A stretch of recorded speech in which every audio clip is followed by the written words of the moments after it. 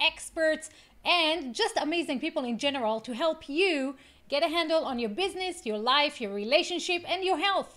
Today, we are talking about pushing people's buttons. How do you do that online in social media? And I'm not just talking about Facebook ads or Google ads or any of that jazz. I'm really talking about communication online. How does that get you the reaction, the engagement that you want when all you have is this screen? So join us at imthatgeek.com/live right now. Be part of the conversation because we're about to get started.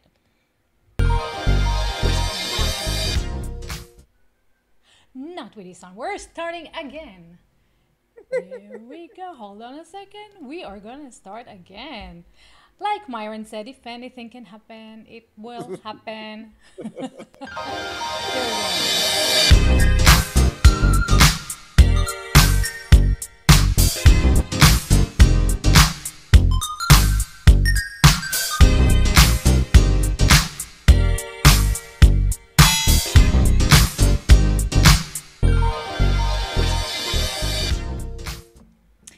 Everyone to I'm That Geek show. Hop on in, imthatgeek.com/live. I know we have about 30 people who are SVP'd in LinkedIn. We cannot stream to LinkedIn because LinkedIn changed their stuff.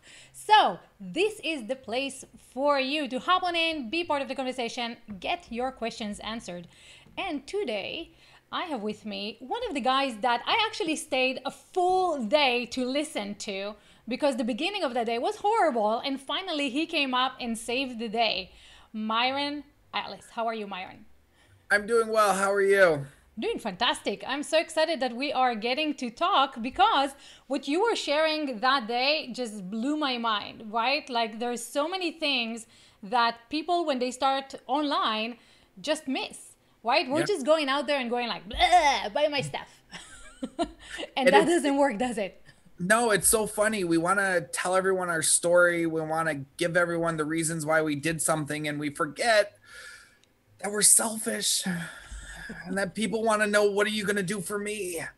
And when we actually do that right and we have the right messaging, then we go from that used cars salesman, slimy feeling to elevated and, you know, a cult-like following. Yeah. Which is, you know, what everybody wants. So let me just give a little bit of a preview of like, why should people listen to you, right? Aside from the fact that I'm saying that you're amazingly fantastic, you guys should also know that Myron is the architect behind some of the largest internet launches. He was doing $1.2 million in 4 days, and creating recurring revenue streams of $100,000 a month. So if that's something that you aspire to, you should better come on in here and listen to this guy, because he knows what he's talking about. So when you were sharing with me how to approach people online, right? You're sharing that there's something called psychographics. Psychographical marketing. Let's talk about that. Well, the word scares people. So I want you to instead think of it as everyone has a giant red button in the middle of their chest.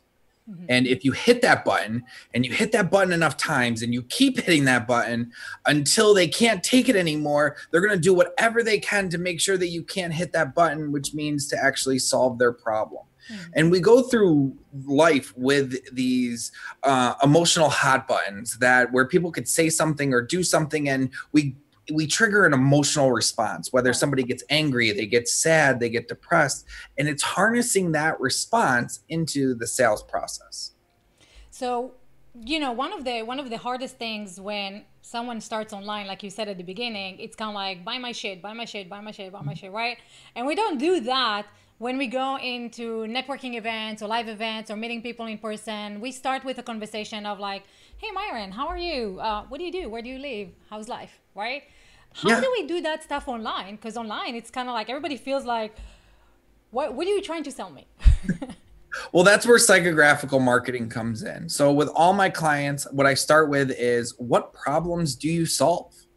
And is it a problem that people are going to pay for the solution? You know, at the end of the day, there's reasons why people buy. There's power, wealth, prestige, and there's other reasons why people buy, but there has to be the right scenario. People also buy for health, but typically they're over the age of 50. So they've lived their life destroying their health and now they're trying to buy it back. We also buy for security. Majority of people only buy for security if something has happened, such as a break-in or break-ins in the neighborhood, or they move into a bad neighborhood. They don't typically buy security right off the bat unless they were raised and those beliefs were instilled in them from the very beginning. Right. And then the last one is an impulse buy, where you just purchase it because you're next to the cash register and that Snickers looks good. Yeah. And so when we're starting out, right? One of the challenges is, how do we know our audience? And most people don't have a huge budget to just go out there and put $2,000 into Facebook ads and kind of figure out what's the hot button. What do I need to press? So is there a way around that? Is there there's an easy way to find that button? Right. So the three main emotional drivers are anger, fear, and disgust. If you think about all the things that you've done, why you've done them, you're either angry, you're afraid, or you're disgusted with either yourself or the other person. So if I know that I'm going to start with targeting one or all three of those emotions at the same time, now I know that I'm going to get someone to move. So how do I make them angry about the problem that they have that I solve? How do I do that? And that doesn't require a large budget. In fact, I run ads for 3 days at $5 a day.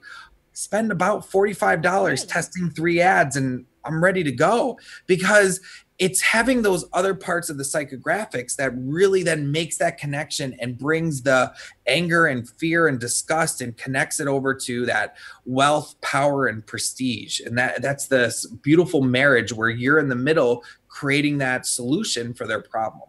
So you said something super interesting when we met. You said the ads are going to be around fear, disgust, and anger. But when they come to your page, that's when there's going to have hope and security and all that stuff. So let's talk about that a little bit. So I've been hitting that red button and I've got you all hot and bothered. If I keep that raw nerve in your mouth and I don't actually pull out the tooth, then you're going to pull out the tooth or you're going to find somebody else to pull out the tooth. So now that I've got you hot and bothered and upset, I need to let you know that there is hope. There's light at the end of the tunnel. And the fact that I'm the person that can get you from where you are to where you want to go, that I need to provide that immediate relief and that immediate gratification to you. So that way you don't start searching anywhere else for it. So the plan is really irritate them with messages, right? And we're talking about only Facebook ads, right? So yep. in your communication, hopefully you're nicer. But with Facebook ads and with Google ads, you irritate, put salt on the wounds, right? Yeah, it's 100%. You keep poking them and you let them know, like, hey, what are you doing? What's going on? Are you going to deal with this problem? Do you want to live like this forever? Do you want to not actually take care of your wife and kids? Do you want to be a good parent? Do you want to, be able to go to college? Do you want to be able to travel the world? What are you doing? Why aren't you doing this? If in religion, it's that religious guilt to be a good person, and in society, or with spouses, it's to do better for them and for our kids, or not disappoint our parents. We deal with these emotions our entire life. And when we start with marketing, everyone forgets what emotions are. They just think if I have a billboard big enough telling you that I have something for sale, that you're going to buy. And I just need to put it on the moon and then the world will buy. I think that's a masculine issue, right? If I have a billboard big enough, that's probably I'll get all the girls. Yeah, pretty much. So maybe we need to switch to feminine a little bit. So I was interviewing Philip Stutz. Are you familiar with Philip Stutz? I believe so. And so he said that Consumer Report now during COVID, changed the consumer behavior to move away from aspirations and luxury into serving others. How do I help others? Feeling safe and trust. And so how do you use those messages along with, poking and pressing the button?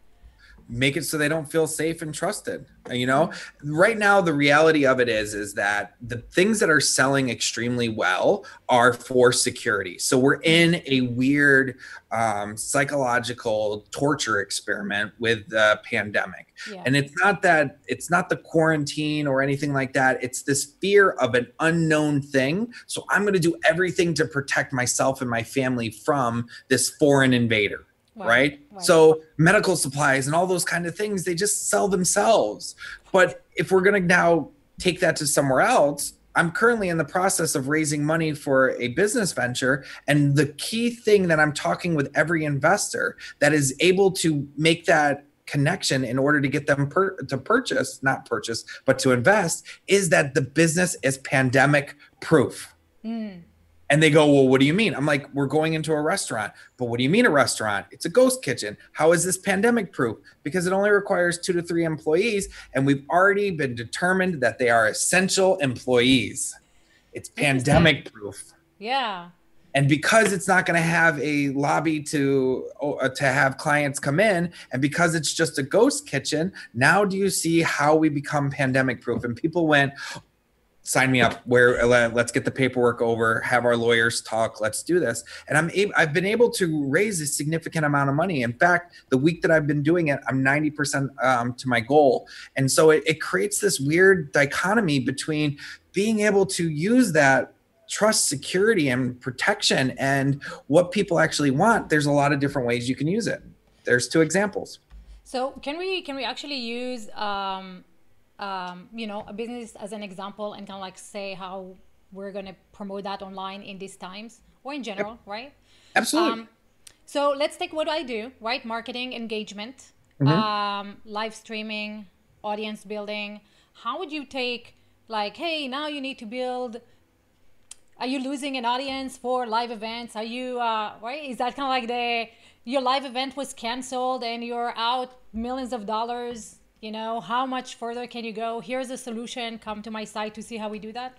Yeah, that's exactly what my clients have been doing. That's exactly what I told them, is to build loyalty through the virus. If people right now are going to be getting in a routine of consuming your information, so if you're not putting out content at a rate at which they are consuming it, then how do you expect them to be able to continue to follow you and live and breathe and want you once the pandemic has ended? So if we do that, now we need to be constantly in their face, aware of what's going on with solutions that are actively working for them.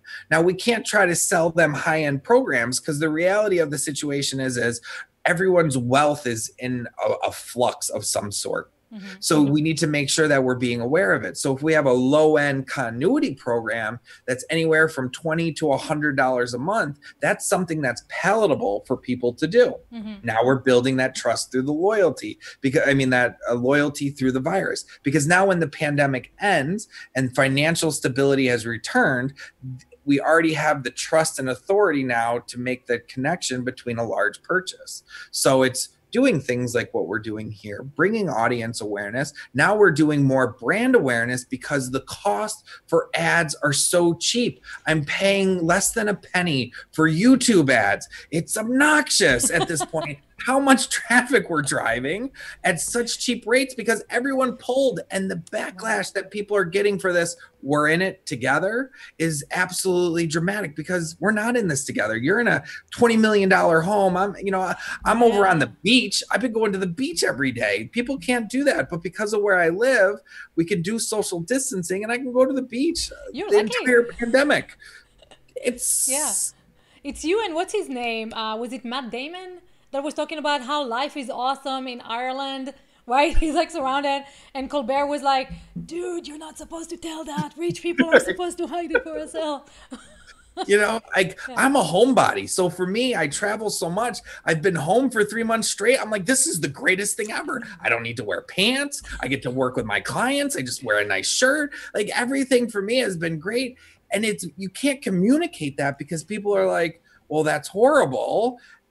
I also, happen to have gotten COVID. So it's funny. I was very mild case. We survived. Everything's great. So my heart goes to the people out that have this, but it's also at the same time saying, means you can design the life that you want Right. because of the emotions that you're using. So let's do this in a way that we can make that connection to people. And if we don't connect with them, then they're never going to purchase from us. So let's talk about connecting a little bit differently from YouTube ads, right? Because a lot of people, and myself included, we start thinking about YouTube ads and we start going like, I need to record a bunch of videos. I need to test them. What if they don't like it? Where do I put it? Like there's a whole process, right, behind all that stuff. And Facebook ads the same. Yep. Even though Facebook is like, I was off Facebook for years, right, with Google Plus. And I just came back, I think, in the last year when Google shut down. They nailed me to the pixel. I'm like, darn it, now I'm actually buying from ads. And I'm like, okay, so, they're super awesome and in a scary way kind of thing, right? Because you have this real balance of privacy and convenience. Like, I want to know what I'm interested in that's out there, but I don't want you to know anything about what I'm interested in, right? And the people behind the ads are people like yourself who go there and go like, ooh, what would someone like Yifat be interested in? Right. Right. And so when you're starting to think about someone, there's the whole avatar story, right? What do you do? What do people do when the avatar is wide, right? It's kind of like anyone who wants to be a thought leader would be a fantastic person, or anyone who is looking for visibility would be a fantastic person. Anyone who smokes would be a fantastic person. How do you find and craft that message to that specific audience when you don't know specifically, they're Yifat Cohen, they live in Austin, they're awesome. So the first thing that we call that is it's called boiling the ocean. You can't boil the ocean in order to get the fish, right? It's just it's not possible. So if we're not boiling an ocean, that means that we need to become very specific, right? So we start with the simplest. Not everyone wants to be a thought leader. Right. Then we look at what problems does your product or service or you solve? Because not everyone has those problems. Then we take that another step further. Who are the people that we can work with? Another step, who are the people that can afford this? Right? So when we start now making these jumps and these conclusions, we realize that there comes to certain types of people. And then the other thing is we want to work with people that have similar personalities that we do. We don't want to work with somebody that's abrasive and the whole time you're just like, why am I around you? Like, what kind of person are you? But there's also things that drive them, right? So when you're talking about female entrepreneurs, there's a lot of traits that they share. There's a lot of things that they have. So you look at what are those traits. They typically believe in health and wellness, feminism. They believe in the law of attraction and Esther Hicks. And you start seeing the activities that they're doing. And it's funny because when you look at how marketers classify and categorize people from the outside, you're like, how did you make that jump? Or how did you make that conclusion? Or this doesn't apply to me, or that's wrong. That's okay. Because out of 100% of the pie, I only want a 10% slice. So that means if I am wrong for 90% of the people out there that are not in that psychographical percentage that I'm targeting, that's okay. Because when I go to make my message to that 10% of people is crystal clear. It's the emotional hot button, provides the solution that's going to save them, and actually gets them to purchase. So when it all comes together, it creates the best possible marketing program available. What's the time length? You said you were testing ads for like 3 days for $5. 10 days is the total time length. 10 days, $150. Really? Yeah. So I start with 3 ads at $5 a day for 3 days. And then whatever ad had the highest click-through rate, I then test that for 7 days at $15 an hour, at $15 a day. So between that, at the end of 10 days and $150, I'll know if I have a successful ad because I'm measuring my click-through. Now, that doesn't mean I have a successful campaign, because now I need to see what traffic is being sent to the landing page and what the conversions are on the landing page. So now if I get the conversions on the landing page, I know that I have a successful campaign. But if my sales are not converting high, then I know my next issue is my product offering. So there's little indicators each step of the way on where there might be a problem. And then that way you can plug and play and solve that. Is there a tool that you use? I know there's something called Geru that allows you to map. I'll share it with you. It's pretty cool, but it allows you to map your funnel and play with the numbers. So you can actually plug in the numbers and it'll be like, okay, so if now the ad is converting, now it's converting at 5%. If it converts at 7%, the fun. That's my calculator. I've been, it's funny. I've been doing this for so long, and I actually worked with someone, with a client yesterday, because I have the notes still on my desk, where we built out her budget for, she wanted to know what her marketing budget should be. And it was primarily what I did was just the conversions, the percentages on the phone. She knew that she closed 70% of her sales. Oh, wow. So then we backed it up that she needed to have 15 leads. So we figured a 15% conversion means that she needed to generate 100 leads, 15% conversion into the landing page. So it basically went from what are your sales to your close rates, to your leads, to your landing page, and then that creates your budget. So with Facebook, it's typically we generate 25 cents per click.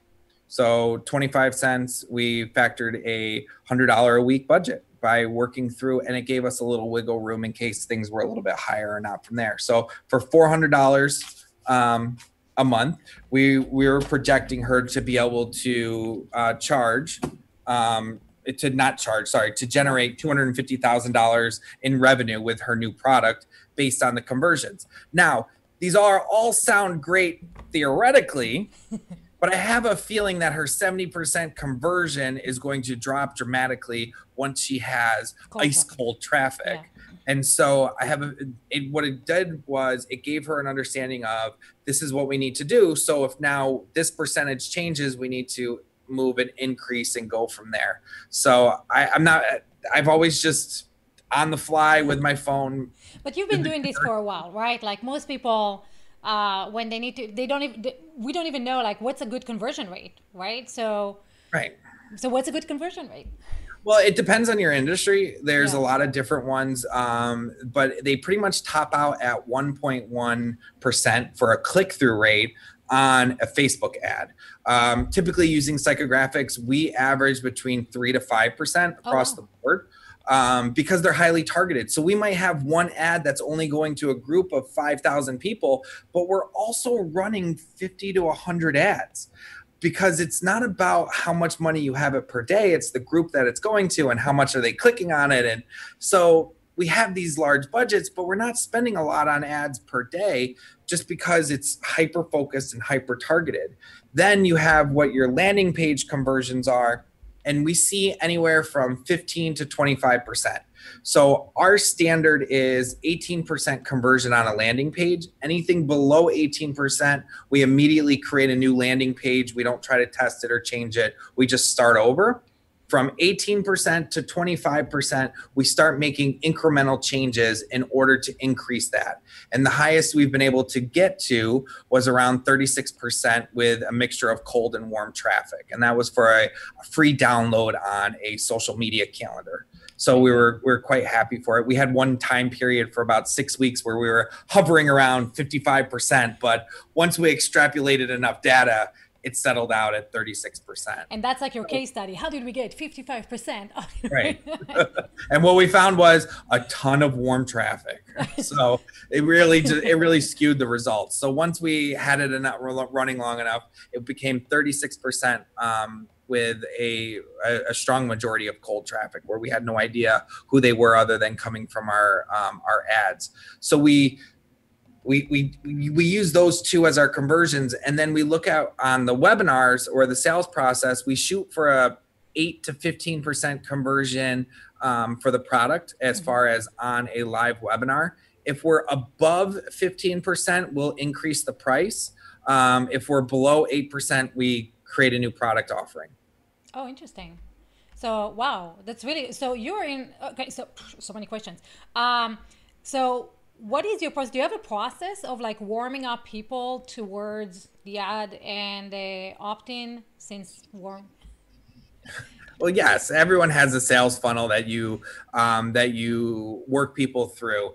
The greatest thing that I've come up with is the Venturian funnel, which basically shows that it starts with trust, authority, and then purchase. And then from purchase, you have the deliverable, the upsell, and then the retention. So when you look at somebody as not a one-off purchase, but really what is the lifetime value of them, you can then start going into, do I want to have a lot of sales at a small amount or a small amount of sales at a large amount? And I've always been a quantity over quality. So that's why we increase the price over 15% till we get into that 8 to 15% range, because we're making the same amount, if not more money, with less clients to focus on, because we can then spend more of our time focusing on those few clients. So it always starts with, what is your target revenue that you want to make? Because how you build a $10 million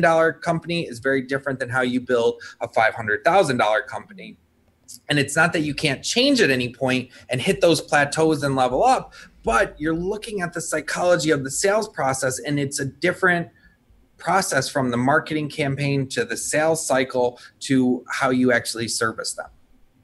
That's interesting. And so let's pivot a little bit for messaging online, right? Like not just ads, but as you're creating content online to warm the audience, to build the authority and the trust, I'm assuming you're also playing on the emotional buttons, right? But your messages all the time.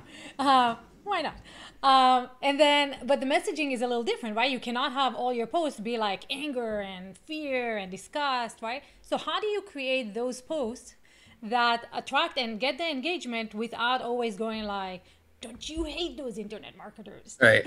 Well, you sympathize, right? So now it's identifying and sympathizing with what they're feeling and what they're going through. Like, is this a problem that you're having, being able to generate traffic to your blog? I felt the exact same way. In fact, when I first started out with my blog, it was 6 months before I got a comment. And when I saw that notification, I almost broke my phone slamming my thumb onto that button to get it to open up. And then when it finally did pop up, it was some bot that made a comment that said, right, like my YouTube video. And I was crushed, because here I had been writing an article every day, recording a video, doing all the things that every internet marketer has ever told me to do, from some fly-by-night company that said, oh yeah, we're going to get thousands of people to your page every single day. And 6 months later, I get a bot comment that's just telling me to buy more socks. Like, what am I supposed to do? I did the exact same thing as you. And in fact, that's why I created my system. Go to www.buymystuff.com. So pause for a second. This is interesting because not all of your daily posts are going to be like that, right? This is fantastic, right, by the way, right? So are you kind of like, is it like the jab, jab, jab, left hook, give, buy my stuff? So there's a psychological term called gaslighting. Yeah. Women are very familiar with this because men typically do it to women. And I know, but you have to look at psychology as a whole, right? So if you're mean to someone all the time, you also have to be at a certain extent where you come in with the kindness. So it's a weird connection between kind and back and forth. So we want to make sure that we say, like, yes, our ads are very poignant. We're upsetting people to a certain extent. The content that we're putting out is sympathizing and letting them know that you feel their pain. You're with them. You're going to help them. You're going to solve that problem. Both end up with the same conclusion. It's just your approach and how you go about it.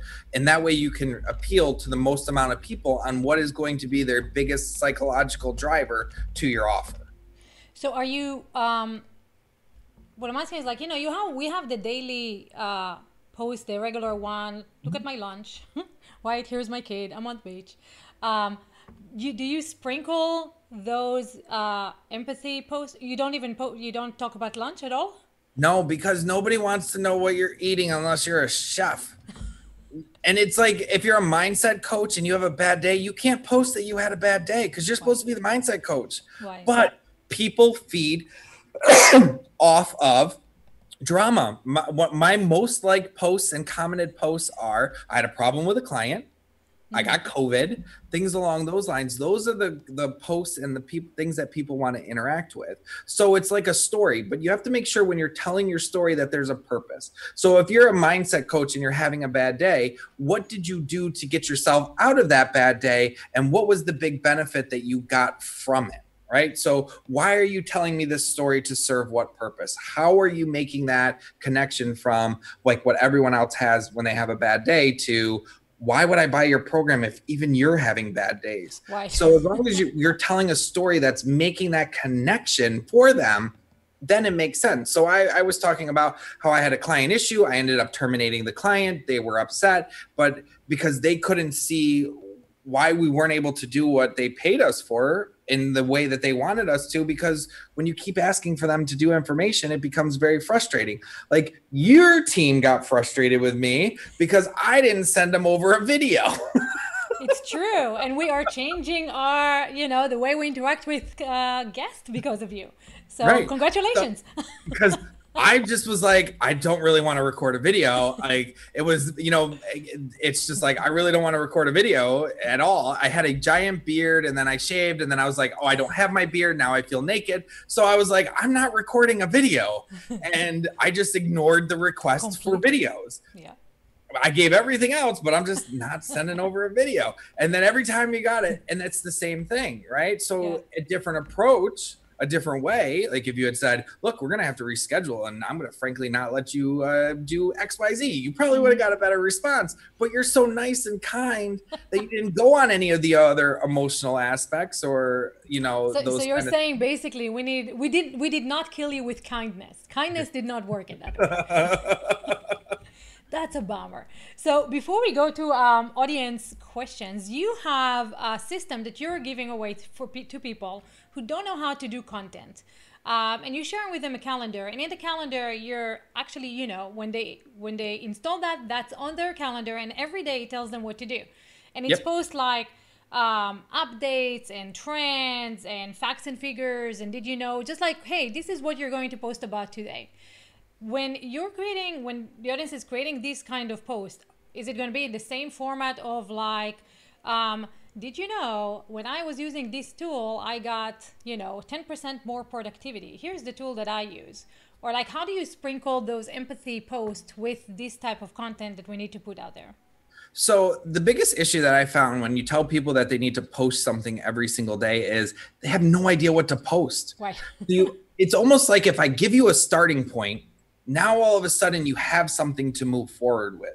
So if I tell you that you need to do a testimonial today of people highlighting how they've used your product or service to reach their goal that they want, I give you an idea and a starting point. You're going to do one of two things. You're going to say, great, and start implementing that, or you're going to say, nope, that's bad. I want to do something different. But now we've created that different idea. So every time we do that, we create this daisy chain effect of allowing you to create new content. So when you do something before, now you can say, oh, I already did that. Let me do it this way or do it differently or something different. So each time what we're creating is we drive the point home. Now we can do something that can create a new point for them so they can keep moving forward. Got it. So if anyone wants that, how can we share that with them? So I'm not sure how we can share them. I can send a link. Give it to me, and then guys, you'll find it here. thatgeek.com/live. Right next to this video, there's gonna be a link. You can click on that, and you can download that entire calendar. It's 365 days, right? Yeah, it's always up. You can do it at 1 a.m. You can do it right now. Yep. The faster you do it, the faster you get implemented. There's in fact even a training video on how to upload it into your calendar so you can get a reminder every single morning that says post on social media. Today's topic is, and we give out infographics and a whole bunch of different stuff because the goal is that the more you implement content, the more you're going to drive people to your offer, the more you're going to establish your trust and authority because people are going to see you when they have that problem and they do that Google or YouTube search, they're going to see your face that's telling them, hey, this is what we did. This is what our clients did. This is what you need to do. And that it starts with creating that daily content. So let's move to audience interaction. I'm going to unmute you. Tell me your name. What is your name? Jason. Hey, Jason. How are you? Doing good. Welcome. Good to see you. So, Yeah, you had a question for Myron. What is it? Myron, long time no see. I know it's been forever. How are you, Jason? I'm doing good. Hey, bud. So I am launching a debt elimination program. I actually created it several years back. I just slapped a new coat of paint on it and modulated it. But I'm getting ready to launch that probably on Monday. And so I'm going to be gearing that towards consumers, but I also thought that it's going to apply to business owners. And I think that will be more the target market that I want to go after. So what would you recommend as far as an ad, whether it was on YouTube or Facebook, to really grab their attention and to get them to the page? I would go with sympathy and disgust. So we're all in, and not that we're all in this all together, but we've all been affected in different ways from COVID. In fact, some of us have been in debt for have been servicing debt and been in debt for so long that we forget what it's like to actually make money and enjoy it. We've seen big companies that are going under because the moment they don't have a customer, they can't support their debt, such as Hertz, such as Neiman Marcus, all these other companies that are filing for debt protection with bankruptcy, where you can do it now and survive better and become nimbler and faster using my proven debt reduction strategies. Okay. Now, when you're doing advertisements, what specifically for this, what type of imagery would you recommend? Is there anything that pops or comes to your mind? Yeah, so depending on what type of business owners you're going for, so I kind of categorize them into blue collar, white collar, and then from there, I would make that ad. If it was a white collar, it's a frustrated boss in an office with papers all around him. And Facebook, I very rarely use video. I primarily only use images. In YouTube, I primarily use stock footage to convey the same message and whatnot. So if it's a blue collar worker, it's a guy in his shop working that's frustrated that instead of doing what he's supposed to be doing, so instead of a plumber with a wrench, he's sitting at his workbench with bills and stuff around him. I'm trying to convey utter and the most frustration that somebody could ever have in that image, because the ad, I want to exacerbate their emotional understanding. And then when they go to the landing page, give them the solution. Okay. I appreciate that. Yeah, my pleasure. And then we have a question from someone on Twitter. Charles is asking, this is an interesting one. So he says, I have a question about advertising that has come to my attention over the course of the last year. The pairing of interracial coupling. I've noticed one standing out, and I was wondering, would it be racist if I push it in my advertising? I want to reach as many potential customers as possible, but I don't want to alienate anyone. Right. So this is a weird dichotomy that we're in. So every platform is being on the utmost basis that they're being careful in order to make sure that there is no racial or discriminatory undertones in any of the marketing. In fact, Facebook makes you say that you're not doing anything that's considered a special clause or employment or education or housing when it comes to what you're advertising. So what you're saying is people want to be able to self-identify with the marketing that they're seeing, right? That's the way that the terminology that we use in the industry. So in that case is now it becomes about testing. You know who you're going to show the ad to. So now create the same ad with various different people being represented, people of color, people in different scenarios, people different relationships and different makeups. I mean, right now in the news, there's a famous YouTuber who's being debated on because she adopted a child from China who ended up having brain damage and autistic. After 4 years, gave them up for adoption into another home. And so, right, that's a different racially made up family. So there's a lot of different versions that you can go through and then look at them. What are the click-through rates? What are the conversions? Changing the makeup of a family and showing it on there, whether it's LGBTQ, whether it is people of color, whether it's different ethnicities, what it all boils down to at the end of the day, the click-through rate. The one that has the highest click-through rate is the one that I'm going to use, because that's going to tell me that I'm getting the results that I want and I'm targeting the people that I want. So I don't care if it's a blue alien that gets you the best click-through rate. What matters is how do you increase the click-through rate? So if you change out the picture and that's what targets it better, then go from there. So what you're saying is fascinating to me, because I haven't been able to get myself emotionally to the point where I don't care, where it's all a test, right?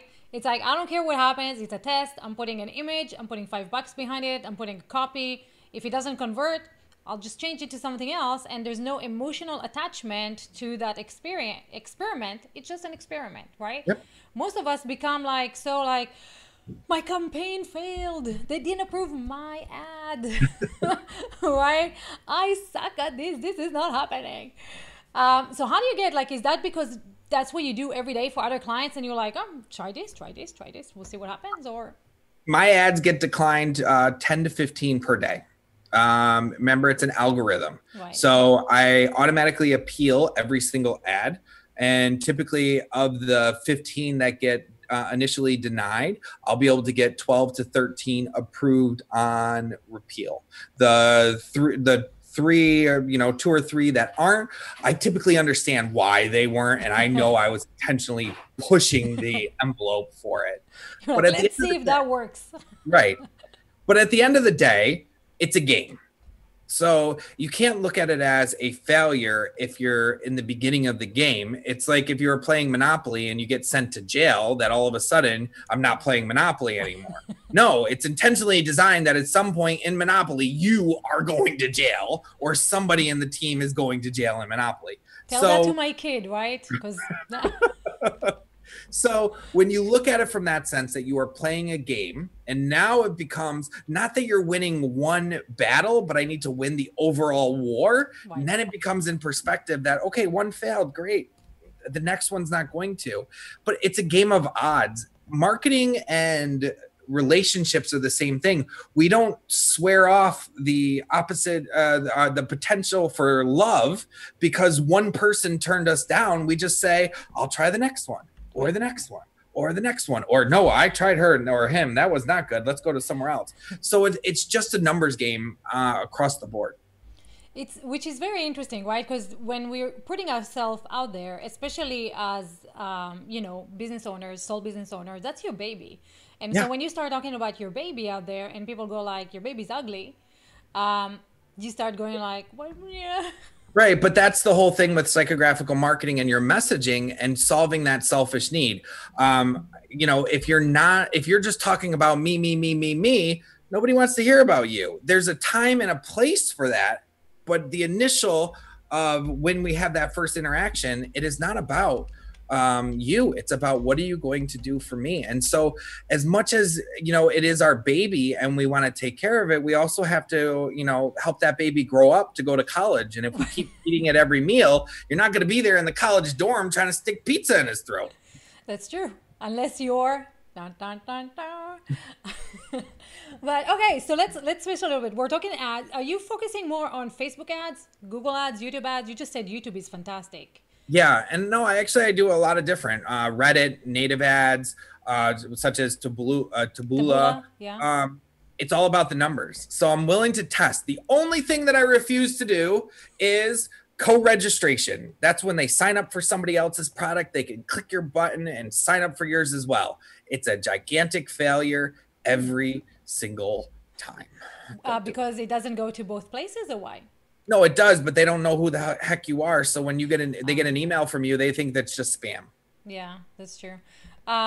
So those apps, like Taboola is super everywhere, right? Mm-hmm. But you have Taboola and you have also Google network. What do you call that? Distribution network. Yeah, audience network. I do not do it on the audience network. Really? Why not? Because there are pages that are designed for AdSense ClickFunnels where their goal is to just get people to click on stuff like that. So there's too much, in my opinion, spam and fraud in that industry that Google is doing 100% everything it can to remove. But I grew up in the beginning when AdSense first started. I created those AdSense farms to generate revenue when I was in high school. ever since then, it's just left a bad taste. I do the same thing with Facebook. I don't let Facebook put my ad anywhere that it wants. I don't let it put it in Messenger on the side. It's only in the news feed. If I'm creating an ad for Instagram, it's only on Instagram. If I'm creating it for the stories, it's only in the stories. I don't let them make those connections and just share it out all over the place. And is that because of the conversion, the way that the ads convert, or because the way you want to appear to the user?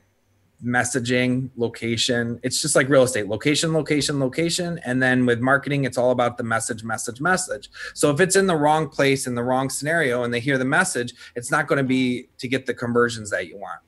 And between images and videos, you said you don't put videos in Facebook. Do you use them in Instagram? No.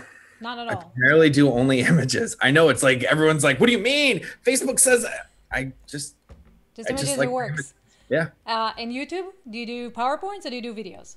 Videos. Yeah, it's always videos, but I use stock footage. So one of my most favorite things is, I believe the company was named Resolve, where they created a generic marketing campaign and a generic political candidate.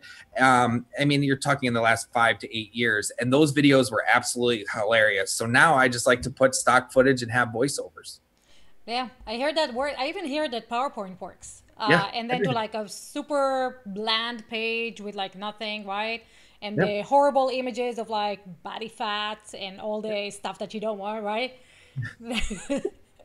And here's how we can remove your body fat in 4 easy ways. Yep, it's amazing. It's all about that emotional driver, you know, and how they tie into that specific audience, because you know ads that are not targeted towards you, right, that they're just sharing it to everyone and anyone, and then you know the ads that are hyper targeted where you're like, okay, let's find out some more. So before I let Matt jump in, question: do you think? I mean, these topics, fear, disgust, anger. And the headlines, right? Like everybody's sharing the same headline formula, how to do X with Y. Do you feel like we're becoming kind of like numb to it and it doesn't affect us anymore because we've seen the same formula over and over again, same headline, same fear, same thing? Ad blindness is a real phenomenon that people talk about, where if you see something repetitive and in the same exact spots, that people all of a sudden no longer notice it and go from there. So yes, you have to do things different. You have to put your personality and make a stand that might upset some potential clients, and you have to just know that for the fact that they are not your potential client, and the fact that they're upset and weeding themselves out at that part in the process is something that's good on an overall basis. Right, because they're not gonna take your money and do nothing with it, right? Which is really interesting, because a lot of people are talking about like major, like I want to have a big email list. It doesn't matter if nobody buys, right? So it's like, it's not like, okay, you paid for them to be, for Facebook, for them to click to get into your email list. Now they're just sitting there collecting cyber dust, and they'll never take action. So it's like you're saying, quality over quantity. When we did our launch to 13 years ago to the to generate the 1.2 million, we had a list of 15,000 emails is what we started with. When we sent them, 7,000 were delivered. 3,500 was the actual ones that we saw any sort of open rate or connection and the sales through there. So we had a list of 3,500 people that were highly responsive and made decisions. That's fantastic. Which is, again, numbers. You know, there's vanity numbers and there are real numbers. Yeah. So if you're watching this and you're just at the beginning of starting your online marketing, communication campaign, ads, all that stuff, just keep that in mind. You know, vanity numbers are not always meaningful. It's better to have 100 buyers than 1 million leads, right? So Matt, how are you? Good. How are you? Fantastic. Good to see you, buddy. Hi, Myron. Hi, how's it going? Fantastic. So I was watching earlier, then I kind of jumped on because I had a good question for you. Oh, perfect. What is your thought about post-click engagement stuff? Like after somebody's clicked and they go to the page, there's a few tactics people use, like pre-cart pages for e-commerce, or there's click to reveal the price to make people engage with it, or even like the JavaScript to load the pixel like after somebody's already been on the page for 20, 30 seconds or whatever amount you set it to. What are your thoughts on those? And, have you tried got any of those things to work for you? So I did eye tracking software and stuff like that. This was 5 to 6 years ago on those kind of things. And what we also measured was heart rate. And so what we found is that when you start introducing a lot of those things, such as exit pop-ups or anything like that, you just frustrate and upset people, where that you've removed the emotional driver that you've made, the positive goodwill that you've bought for presenting the solution, and now you've introduced resentment towards what the product is, especially with price reveal or paywalls or subscribe to find out more information. We did a test where they sent them to a landing page to download a free training report, but made it a pop-up for the video that said they had to enter their email address afterwards. We went from 21% conversion when we could play the video, which the video had nothing to do with the page. It looked like it did, and then it was just like a Caribbean vacation, like 100% nothing to do with it.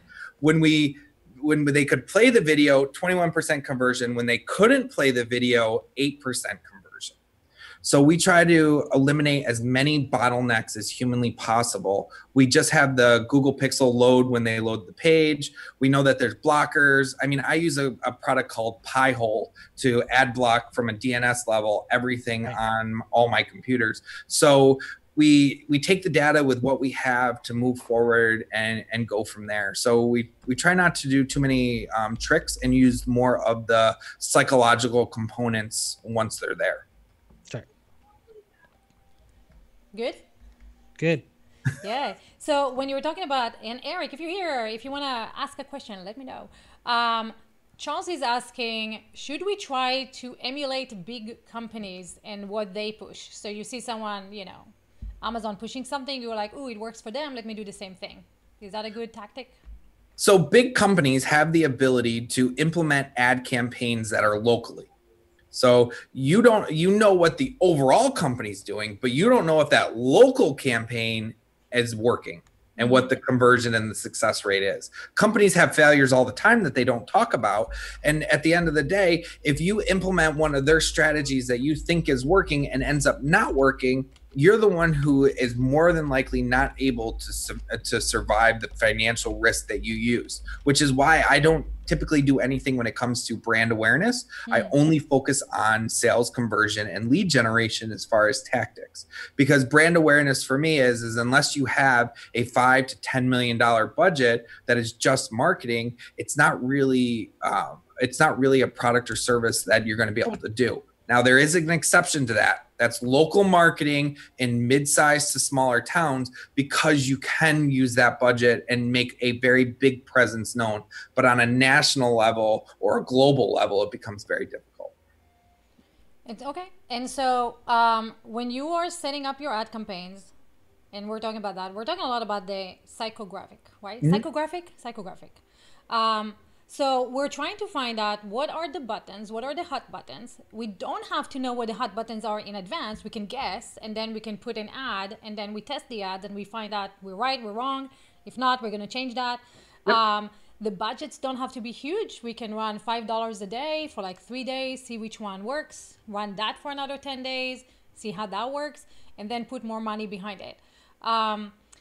And then just be consistent with the messaging, right? So you irritate with the ad, push the buttons, anger them, and then give them the hope with your landing page and the opt-in. So, and we talked about the conversion rates, right? 2% for the Facebook ads, up to 30%, right? 30% on the opt-in page. Well, the click-through rate, the average is 1%, 1.1%. Facebook has found the action that they will take on a page is about 9.1% conversion. That could be purchase, scheduling an appointment, a lot of different things. What we have found is the 18 to 25% range is what our conversion rate is on landing pages. And then after the landing page, you're not automatically sending them to a sell on their landing page, are you? Or are you automatically a sell or email and then try to sell through email?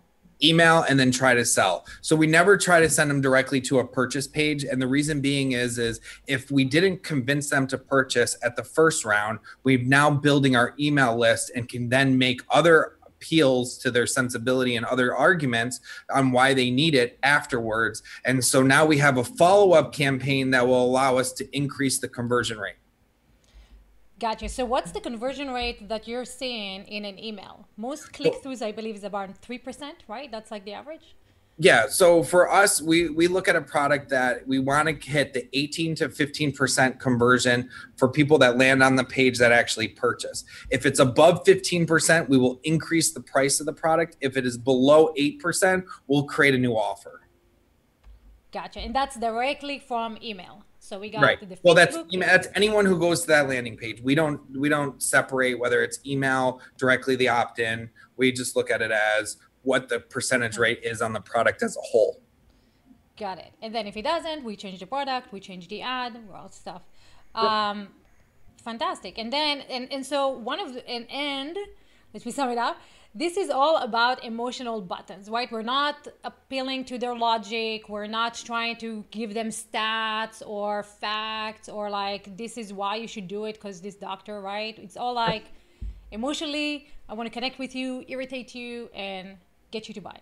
Yeah, I might make a reference to a stat or a study or a scenario, but it's more so because I'm telling the story and I'm making the connection with that person on why they need to take the action that I want them to take. Everything in marketing is about getting you to take a specific action in a specific sequence that is ultimately leading to a sale.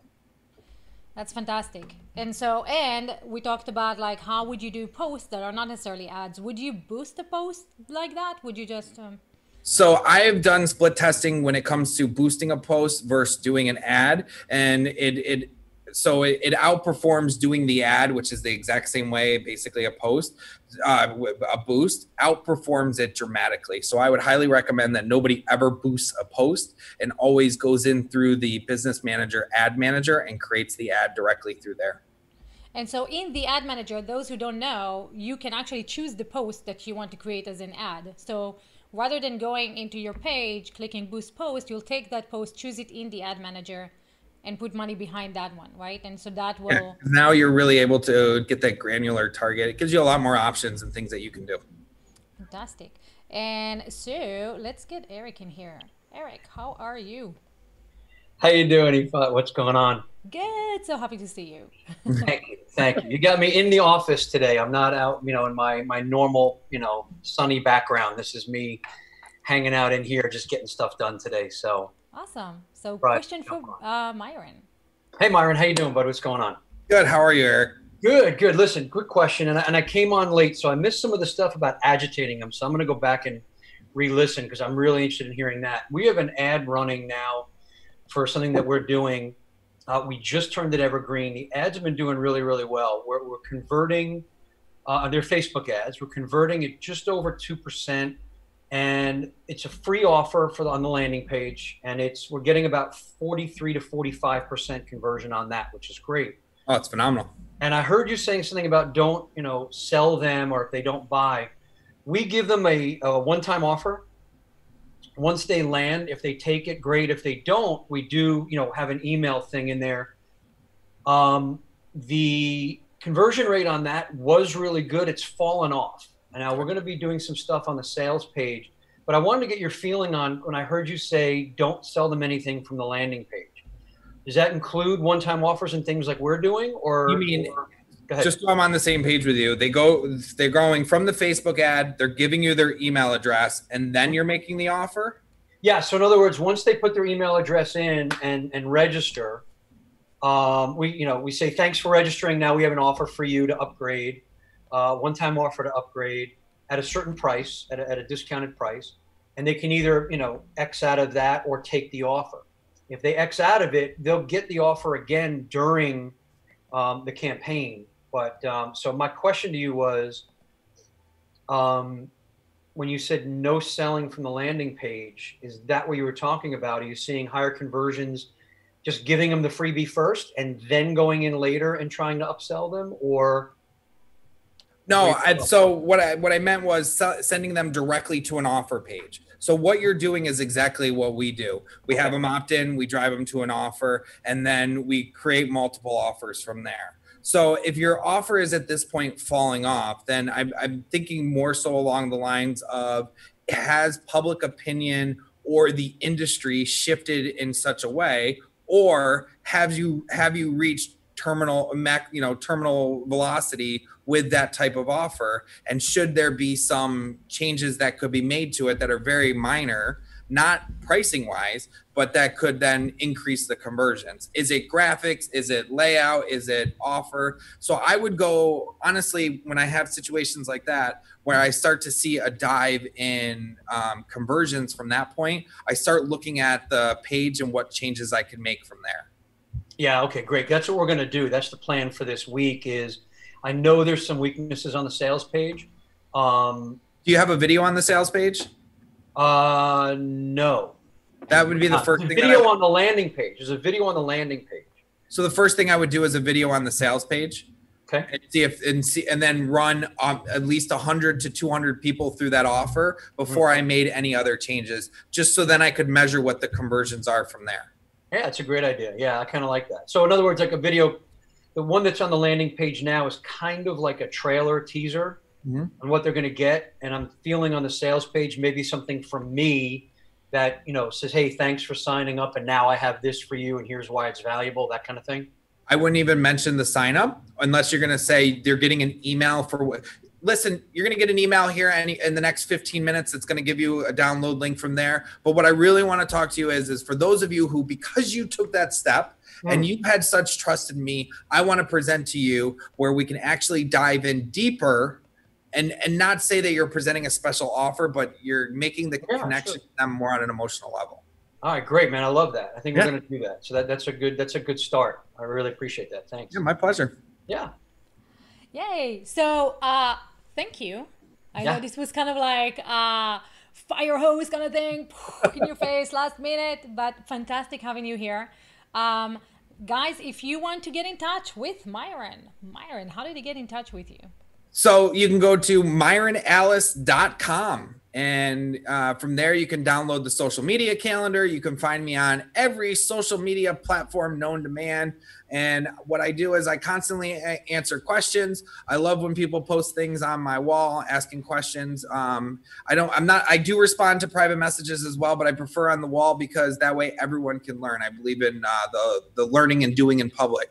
So it really gives you an opportunity for us all to connect. So myronallis with an A.com. And if you guys want the calendar, the content calendar, right here, I'mThatGeek.com/live. To the right of the video, you'll see a link that allows you to download Myron's calendar. You're having Von Sane from Twitter says, this is what having a nose for sales mean. On the fly, you're pulling out, this is the campaign, blah, blah, blah, blah. So guys, take him up on that offer. Thank you so much for joining us today. It has been an absolute pleasure. Thank you so much for having me. It's so nice to see you. I feel bad, like I can't give you a hug, but I just want to be like, ah. I know, COVID. Let's do COVID. And thank you guys for joining us. We will see you again in another episode of I'm That Geek in about 2 weeks.